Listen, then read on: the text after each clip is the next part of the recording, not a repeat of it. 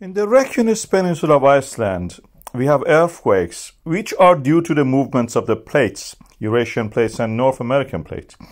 And these are creating a situation that the magma can rise under the Svartsengi. We are measuring the amount of the magma coming up. And every time we are measuring this, we notice that after every eruption, it takes more magma to actually build up the pressure each time, coming from a deeper source upward to the depth of the 4 to 5 kilometer to build up there, then erupt. So this eruption preparation stage, creating bulging of the ground, which rises the ground when we measure this by GPS measurements. And every time we notice that up to the February, the amount of the magma before every eruption was almost constant. Then from the March eruption, we had an increase, a sharp increase.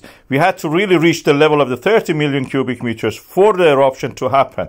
And now in this eruption, if this follows the same pattern, we have to wait around 3 to 4 weeks, in August probably, up to the time that we reach the 30 to 40 million cubic meters of the magma, so the eruption happens.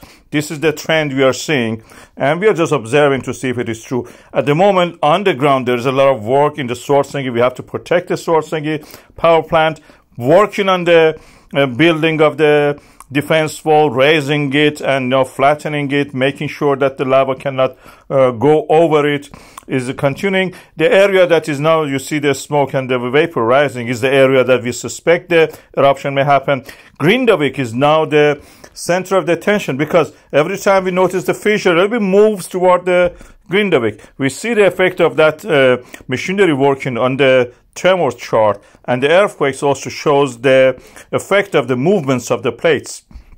So, due to this, the risk assessment map, which is a legal document, shows that there is the increased probability that within the town of the Grindavik, within the defenses that we have built around it, the zone 4, there is a chance of eruption. So we have included that in this risk assessment map, which is a legal document, and seeing it means that you are responsible in that case if anything happens. This is the latest in the Icelandic Meteorological Office update, and I have presented this to you. More also I presented. There is a chance that we have to wait a while until probably the August, the first week or second week of August, for the next eruption to happen. At the moment, 13 million cubic meters of the magma is built up under the Svartsengi volcanic system. And in the previous eruptions, we had to wait for 13 to 19 million cubic meters. But this case, maybe even 30 to 40 is the more likely amount.